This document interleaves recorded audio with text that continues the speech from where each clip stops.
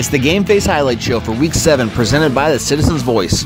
We're starting out at Crestwood where the 4-2 Comets welcome 4-2 Tunkhannock to town in one of the top games of the week, but this one was all Crestwood. First quarter, Ryan Petrosky finds Brandon Neminsky across the middle for a Comet touchdown and an early lead. The Crestwood running game was tough to stop all night.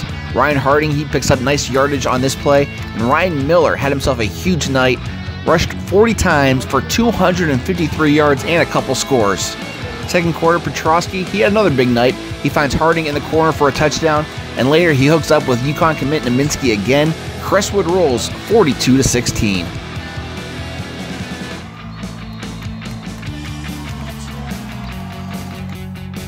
Hanover area traveled to Northwest, and the Hawkeyes come out strong. Justin Stefanowicz, he gives them a 7-6 lead with an early touchdown.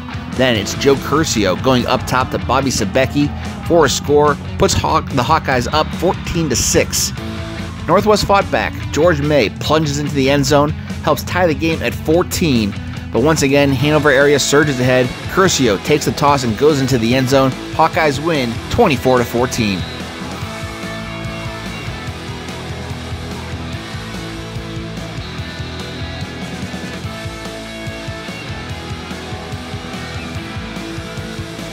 Wilkes-Barre area and Valley West kicked off their new Battle for the Bridge rivalry Friday night.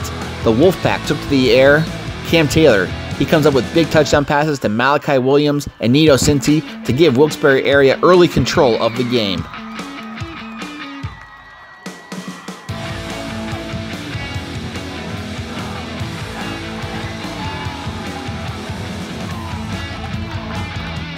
Valley West tries to get on the board, but the Wolfpack defense stuffs them at the goal line. They go on to preserve the shutout. Wilkes-Barre area gets the trophy after a 28-0 win.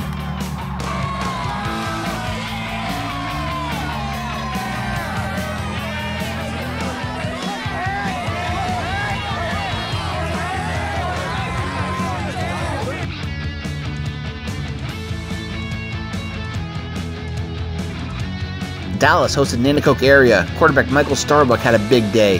Starbuck threw for 150 yards and 3 scores, going to Parker Balestra, Ben Fife, and Luke Delgadio. The Mountaineers, still unbeaten, setting up a huge showdown next week when they travel to Valley View. They rolled past the Trojans Friday night, 62-7.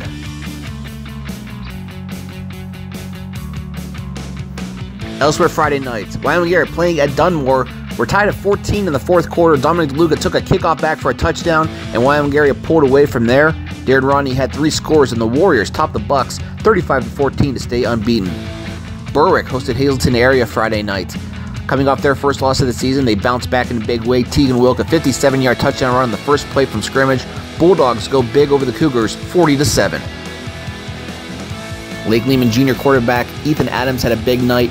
Completed 15 passes for 326 yards and 6 touchdowns in just one half of football.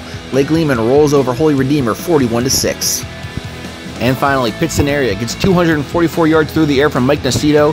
Dylan Lukachko rushed for 113 yards, and the Patriots win at Williamsport 20-7. This has been the Gameface highlight show presented by the Citizens Voice.